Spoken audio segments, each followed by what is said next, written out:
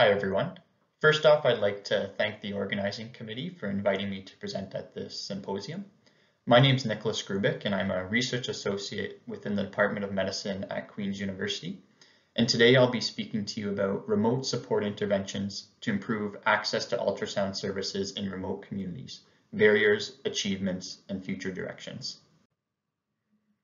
And I have no disclosures to declare for this presentation.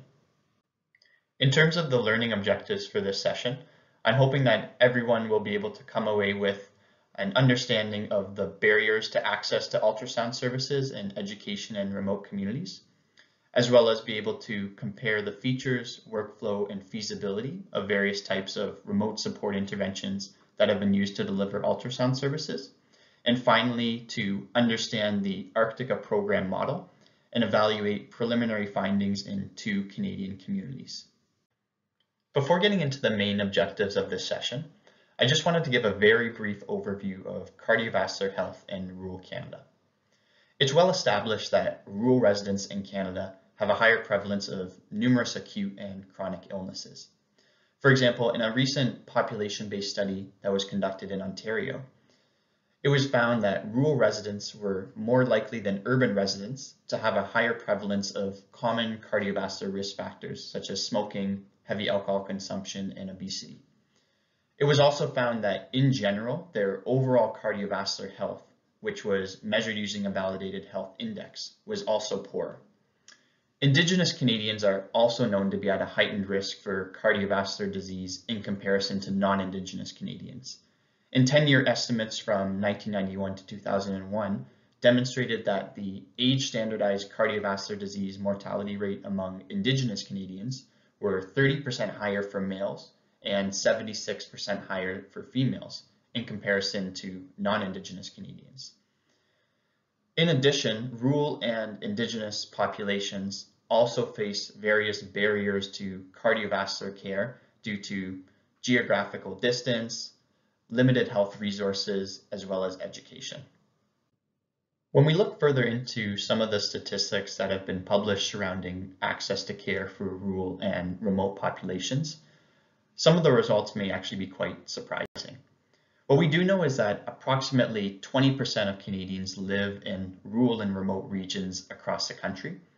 And due to the vast geographical landscapes of these regions, providing sustainable access to advanced imaging services, as you can imagine, is quite challenging, resource intensive, as well as costly. And according to a survey of 336 randomly selected rural hospitals in Canada, although almost all of them had access to an X-ray, only 20% had access to a CT scanner, and only 28% had access to formal ultrasound services. In the event that advanced imaging is needed, 44% and 54% of rural hospitals were shown to be more than 300 kilometers away from a level 1 or level 2 trauma center, respectively, which can result in significant delays of patient care as well as additional strain on health teams. Considering the common barriers to ultrasound services, in general, these barriers can be categorized into either system-level barriers or patient-level barriers. At the system level, lack of equipment and funding are 2 of the most commonly cited barriers to ultrasound services. And it's understandable that given the high costs and resources required to purchase, ship, as well as maintain formal ultrasound equipment in rural locations, this may be seen as unfeasible from a health systems perspective. And as a result, the use of handheld or point-of-care ultrasound has become an attractive solution for physicians and other healthcare professionals looking to guide management and treatment decisions for their patients in remote communities. However, formal training opportunities, particularly for non-specialized users who practice in remote locations, are quite limited. Outside of established residency programs or expensive commercial courses, few opportunities exist for healthcare professionals to gain practical point-of-care ultrasound skills. And among these opportunities that are available, most tend to be either in person or lack the time and resource commitments necessary to provide ongoing quality assurance, expert oversight, and longitudinal skill development. These system-level barriers are also further compounded for those practicing in geographically remote regions in Canada, where travel to maintain and learn new medical skills has become exceedingly difficult, particularly during the COVID-19 pandemic. Barriers to ultrasound services can also be observed at the patient level. And according to a recent qualitative study of 2 northern communities in Saskatchewan, both of which were composed primarily of Indigenous inhabitants, geographic isolation was a central barrier to patients accessing ultrasound services. Due to the travel requirements for accessing such services, fear of air travel, isolation from family and friends, financial implications, and unfamiliarity with larger cities also emerged as additional barriers. To address the many barriers to ultrasound services in remote communities, some potential solutions have been proposed. One suggestion is to expand medical school and residency training in ultrasound skills, although this would require substantial curriculum changes and resources. And as a result, it's unlikely to make an immediate impact on access to care in remote regions. Others have also advocated for additional funding to integrate point-of-care ultrasound training into practice for rural physicians and allied healthcare professionals, although the geographical distances required for both learners and educators to travel for these in-person trainings could be quite difficult. A promising solution that has been evaluated and tested over the past few decades involves providing remote support to ultrasound users. Through technological developments in ultrasound technology, ultrasound machines have become increasingly portable, allowing imaging services to be available in the most remote locations across the globe. And recently, many ultrasound providers have also integrated the necessary technological infrastructure to facilitate remote support applications such as teleultrasound. Teleultrasound allows healthcare professionals to perform bedside ultrasound at one location with any images or videos transmitted and interpreted by an expert provider located in a distant location. And uniquely, this process can be conducted either asynchronously by capturing, storing, and transmitting media for interpretation at a later point in time, or synchronously by performing the scan at the same time as expert interpretation takes place. And given technological advancements in image quality, evidence has shown that ultrasound images acquired in resource-limited settings and transmitted using an online platform to an expert interpreter are of satisfactory quality and value for clinical diagnosis and management. Although teleultrasound is a relatively new technology, there has been some literature to date which has described some of the various features and modalities that have been evaluated in resource-limited settings. So this recent systematic review found that pocket and other portable ultrasound machines were the most commonly used devices when performing teleultrasound in resource-limited settings. And to transmit images for expert interpretation, certain studies used cameras or smartphones to record images of the ultrasound machine screen, while others used telemedicine software to automatically send ultrasound images during or after performing the scan. It is also important to note that there is quite substantial diversity in the specialty and level of expertise of ultrasound performers. So in this review, some studies evaluated the use of teleultrasound performed by primary care physicians, while others evaluated the use of teleultrasound by nurses, residents, or more specialized healthcare professionals, such as sonographers. As I mentioned before, the use of teleultrasound software has become increasingly popular as a modality to deliver expert care to underserviced regions. One example of telehealth software is known as REACTS, which can be currently used by connecting a Philips ultrasound probe to any smartphone. The image on the right shows a screenshot of the Reacts platform from the perspective of a remote expert interpreter. So as you can see, the expert interpreter can simultaneously visualize the probe and patient positioning, as well as the ultrasound screen. Colored pointers on the ultrasound screen can also be used by the learner or the interpreter to highlight certain structures. And with the capabilities of this software, an expert interpreter can provide real-time, remotely delivered feedback by directing probe angles, pressures, as well as guiding window acquisition. Over the past decade, point-of-care ultrasound has emerged as a crucial tool for the cardiopulmonary assessment in all tertiary centers, and its use has been particularly important during the COVID-19 pandemic. However, as I mentioned previously, a major challenge facing healthcare professionals today is the limited educational opportunities to develop POCUS skills. And these issues are further compounded for those practicing in geographically remote regions in Canada, where travel to maintain and learn new medical skills has become exceedingly difficult. And these disparities in education have led to parallel disparities in care within remote areas, which are already susceptible due to the lack of imaging access, training, technology, and infrastructure. To address this national issue, our group has proposed the use of novel point-of-care ultrasound streaming technology to firstly accelerate virtual teaching of point-of-care ultrasound, and secondly, to provide ongoing expert-guided live imaging consultation services for continuous quality maintenance. And this is particularly useful in remote and northern communities where on-site supervision and expertise may not always be available.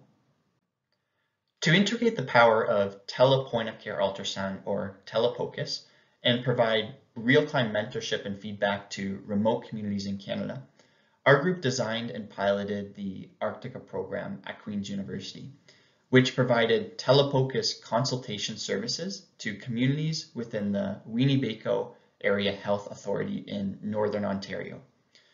The overall goal of this program was to implement, evaluate, as well as optimize a tele-POCUS training and workflow program for local non-expert users in geographically remote facilities. And since our initial launch in 2020, we've now expanded our network to a total of 5 expert hub sites in Kingston, Halifax, Toronto, Winnipeg, and Calgary, together servicing 9 spokes in remote and northern communities across Canada. To facilitate ultrasound education as part of the ARCTICA program, physicians with imaging expertise at hub sites were able to provide guidance and mentorship to learners located at remote spoke sites through tele-POCUS consultations. At this point in the presentation, I'd like to highlight some of the pilot results from our ARCTICA program.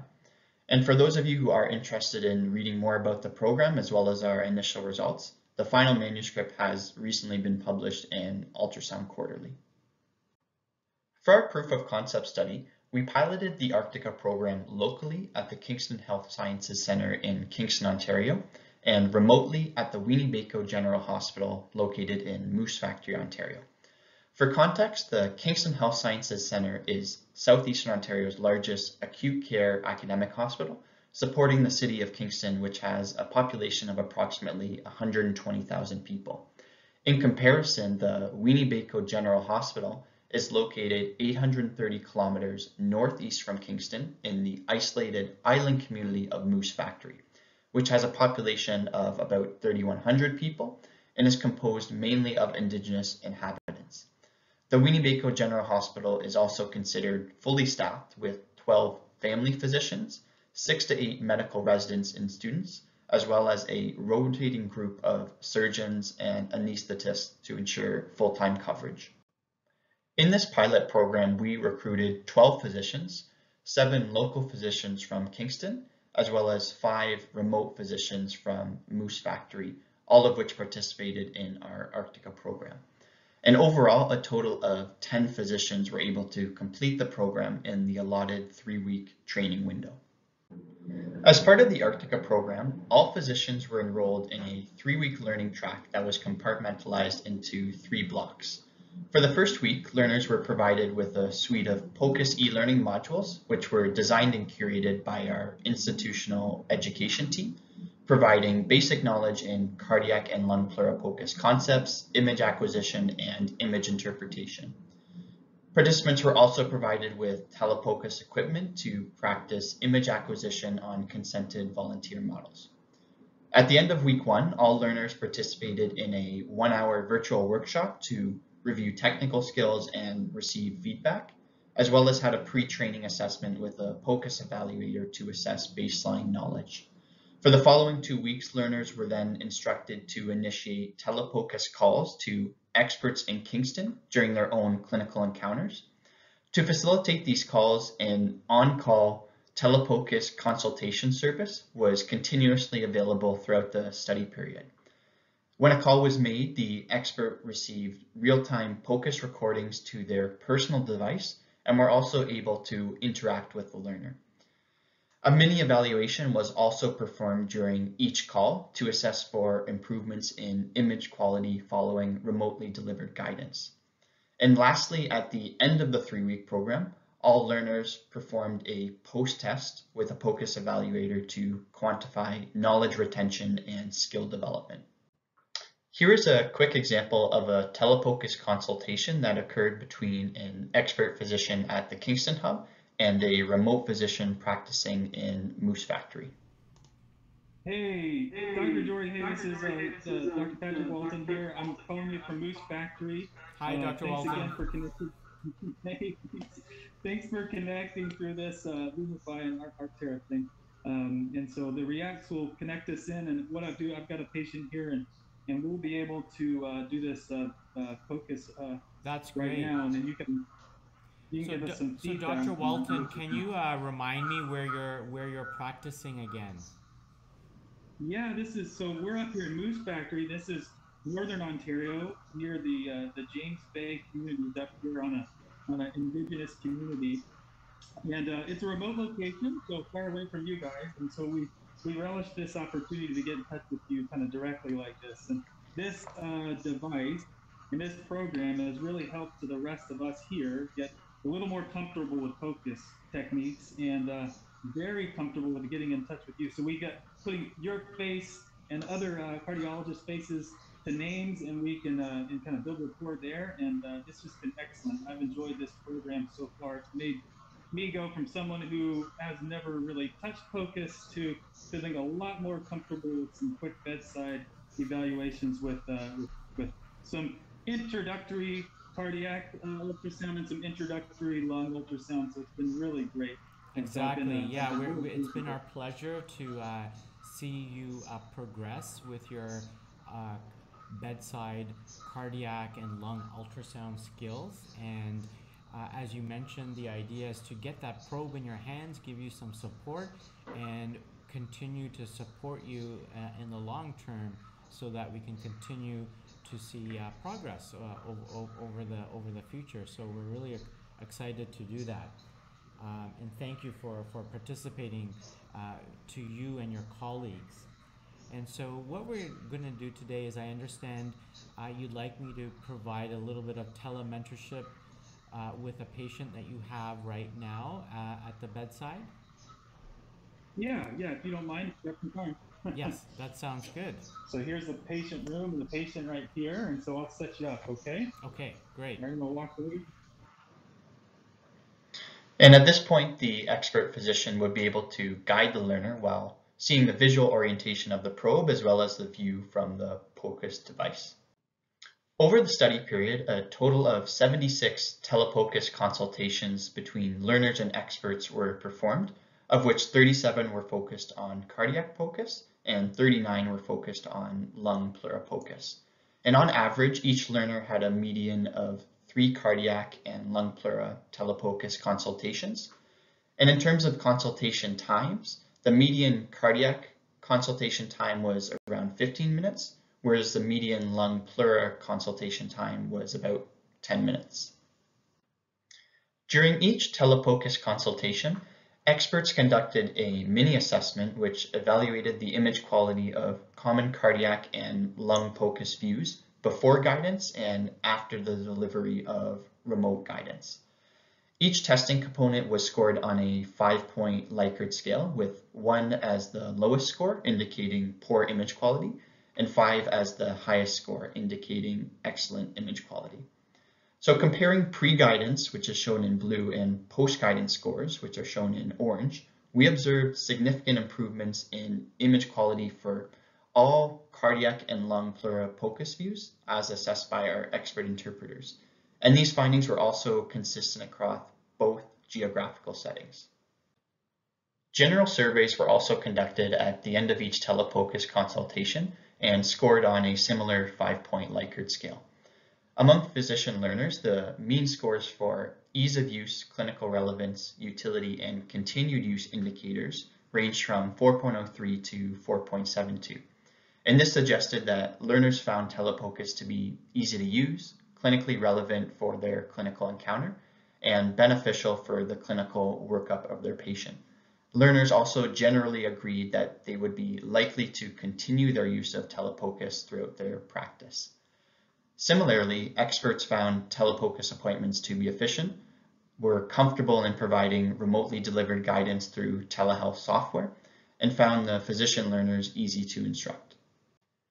Based on our preliminary findings, we observed that all physicians demonstrated significant improvements in image acquisition, image quality, and image interpretation for cardiac and lung pleuropocus following completion of the ARCTICA program.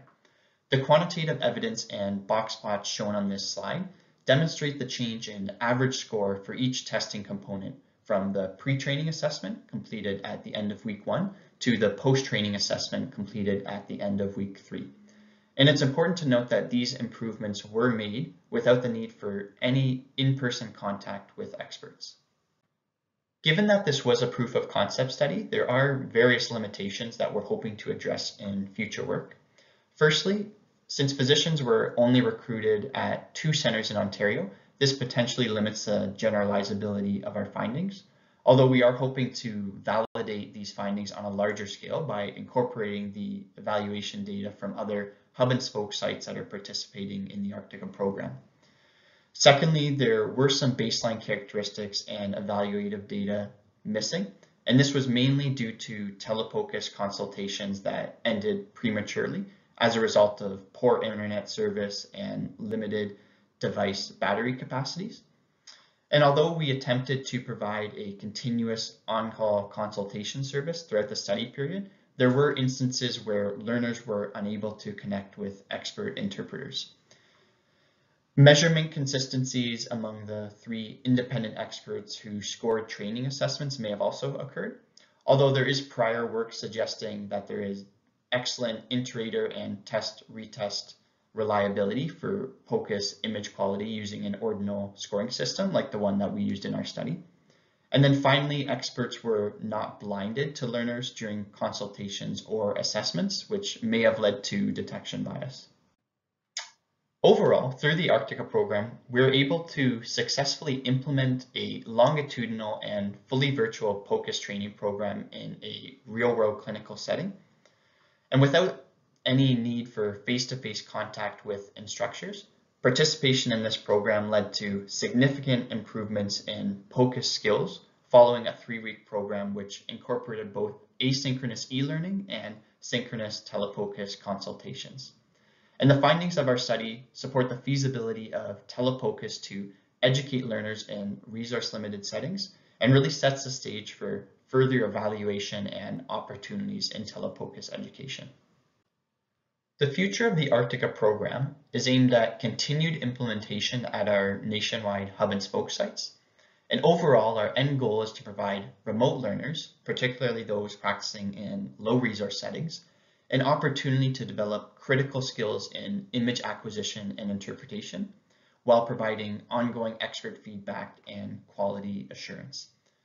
Ultimately, the ARCTICA training model allows learners to become POCUS leaders at their respective institutions, thus establishing in-house expertise for them to directly enhance the cardiovascular care of their patients, as well as facilitate knowledge transfer to other providers in their communities. Although I am the face of the ARCTICA program today, I'd also like to take the time to recognize and acknowledge our amazing leadership team, research and clinical staff, and trainees for their crucial work and dedication to the progress of this program. Our various funding, supporting organization, and collaborating hub and spoke sites have also played an integral role to the success of the ARCTICA program. With that being said, I'd like to thank you all for listening to this presentation, and I'd like to also thank the organizing committee again for inviting me to give this talk. And at this point, I'd be happy to take any questions from the audience.